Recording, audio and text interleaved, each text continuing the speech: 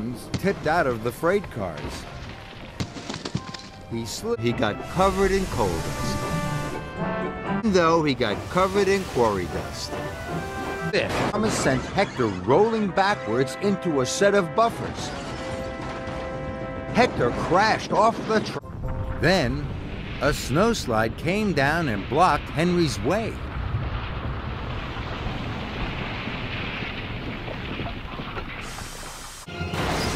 And he biffed right into his lucky trucks.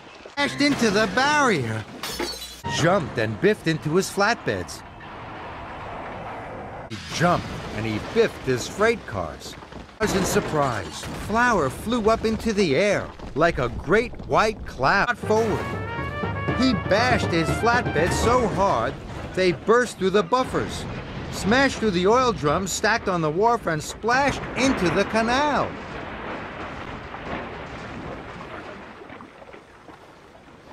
He heard a loud crunch. Thomas broke free, right under the hopper. Percy was covered in coal from funnel to footplate. Watch out, silly Billy, Percy peeped.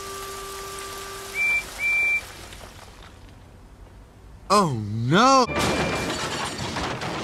Parcels flew everywhere. All the cakes fell. Toby splashed through the puddle. Henrietta was covered from bumper to buffer in dark brown mud.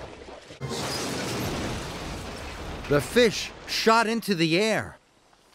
Oh no!